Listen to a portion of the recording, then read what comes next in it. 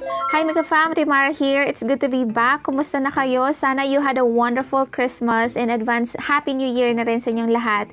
Anyway guys, sa video na to, alam nyo ba na meron na pong ING Pay Debit Card?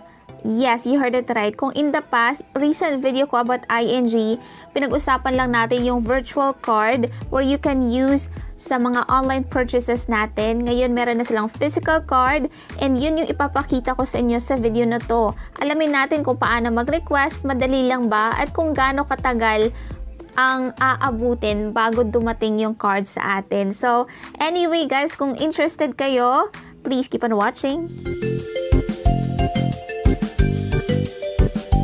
Kung wala ka pang ING account, meron akong video on how to create one. And if you want to know more about ING account, paano mag-cash in or cash out, and more, then meron akong playlist na ilalagay down below. Check it out, alright?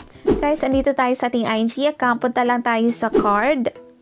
After that, makikita natin itong ating ING virtual card po. So, swipe lang tayo sa right and makikita natin yung ating ING Pay Debit Card. So, pwede natin itong gamitin at any Visa or Banknet ATM. Pwede rin siya for online contactless in-store payments. Tsaka protected po siya with EMV chip technology. So, tap lang natin itong Get an ING Pay Debit Card. After that, piliin natin kung saan natin gustong i-deliver yung card. Gusto ba natin i-deliver sa ating residential address or sa ating mailing address? Kung same naman yung residential sa mailing address mo, edi choose ka na lang either of the two.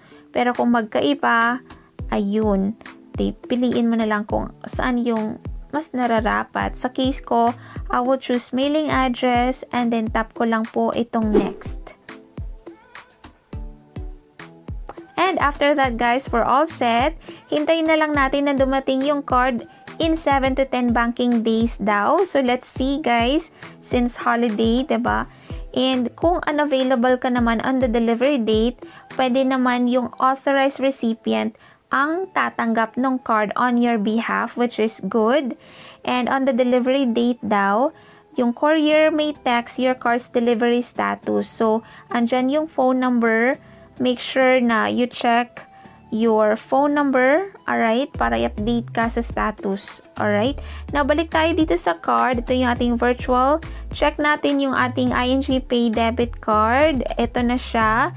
So, we're working on your request. Sit back and relax while you wait for your debit card. So, ibig sabihin yan guys, successfully tayong nakapag-request ng card. Hintayin na lang natin. Update ko kayo definitely.